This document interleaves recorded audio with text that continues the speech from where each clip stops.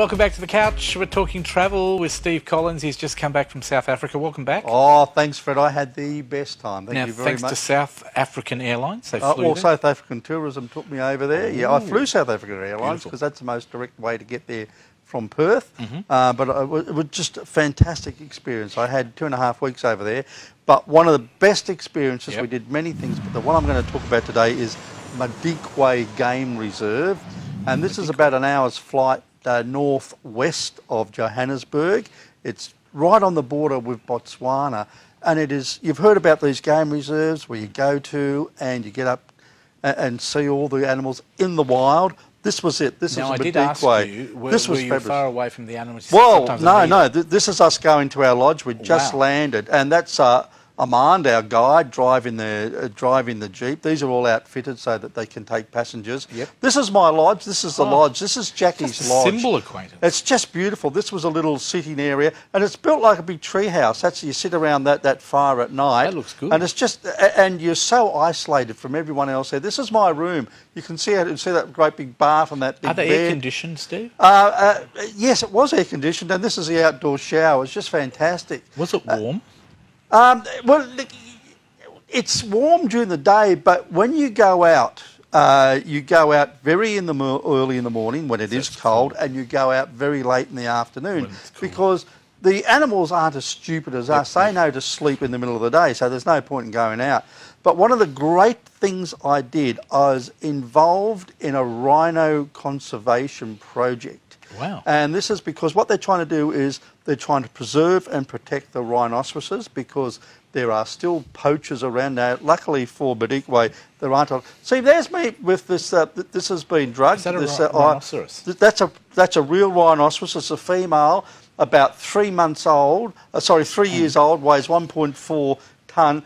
That's those grizzled journos, travel journos that I went with. But what they do is, this has been untagged, so what they need to keep a record of every rhino they have. They can't do that when they're too small, and it's to preserve them. What they do why are is, they poaching them? What do they poach? The food for the horn. For the horn. That's what it is. Okay. But what they do is they take their DNA, they take some blood, they take a sample of horn, they take other things, and they also put a little chip in them, not so they can track them, but so they can keep a record of them. It's too hard to track them. It's more for because these poachers are very, very sophisticated. Oh, wow. And I'm not allowed to give out any information about where we did it or who was involved. I can't show photos of those who were involved. Go there. Because in the past, like the vets that have been filmed, the poachers gone after them and killed them and stuff like that. They're very, very brutal, these poachers. So they keep a good record of the rhinos. I'm just thinking, anyone that knows you now can come look for you on the couch. Well, they can look for me.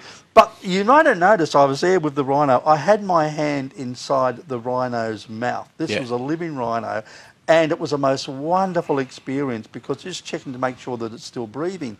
And I had a good chance to have a look at this rhino, and the feet there, these things, they are so cute and so tiny. And when you get up really close to them, they're lovely animals. Yeah. They are just beautiful. They're not as rough and big as they look. No, not as rough. Well, they are as big as they look, but they're beautiful when you get up to them. What's the skin feel like?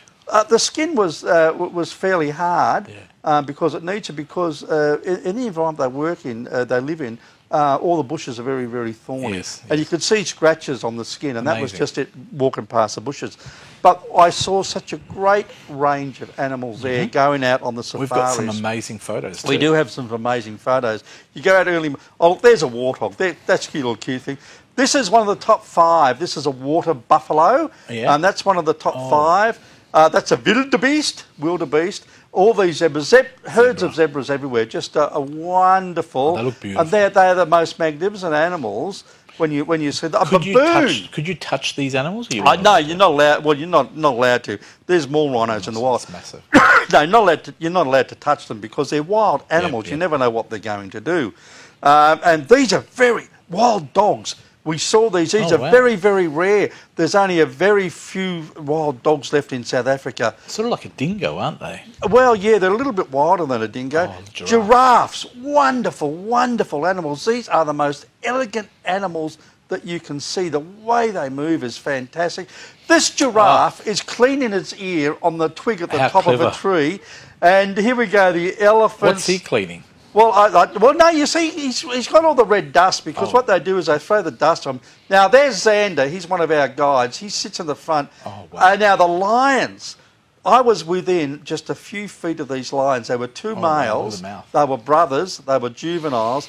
They had killed a zebra, and I was so close. And the reason I can get so close is because that's yawning, by the way. It's not growling at me. The reason we could get so close is because they had eaten well. They'd eaten their share of the zebra, and you can see the zebra cut. I wasn't going to show that.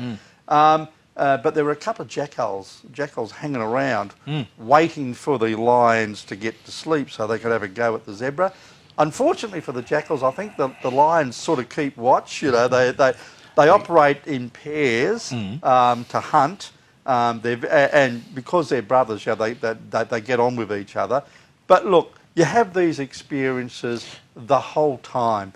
You go out really early in the morning, it is cold, and then the day heats up. In the middle of the day, you can do whatever you want. You go back to the lodge and you can have a swim. There's a swimming pool or whatever.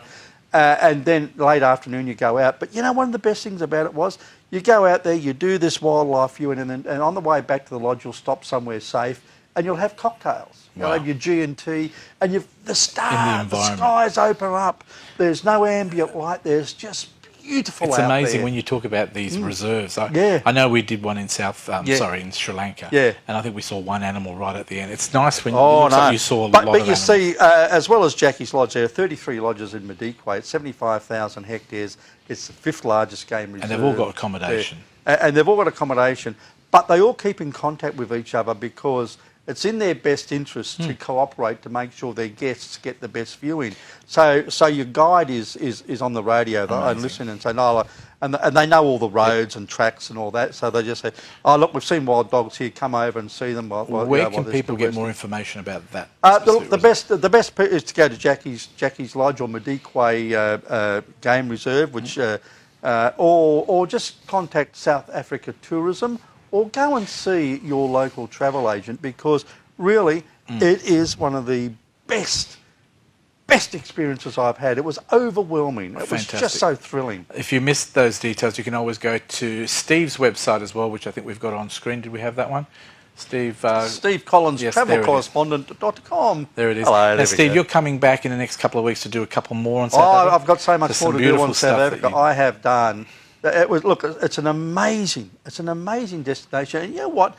The most intriguing part for me was that for Australians, it's a very, very cheap destination. Wow. It's amazing. Now, see, I thought it would be expensive. No, because it's because of the exchange rate between the South African rand and the Aussie dollar. It makes it a really good destination for us to go to. And, of course, if you're from Perth, of course, it's just how far across the was it? Indian Ocean. Curiosity, how long? The flight was just over 11 hours going, and it's only 9 hours coming back. That's fantastic. Because of the winds, you know. And probably best to do it with South African Airlines. Well, South African Airlines are certainly the most direct to go there, yeah. Fantastic destination. I look forward to seeing you next couple of weeks, talk some more about South absolutely. Africa. I've got some real treasures for you coming up. He goes on an amazing train trip, luxury train trip. We'll talk to him very soon. Thank you, Steve. Thanks very much, Fred. Now, talking about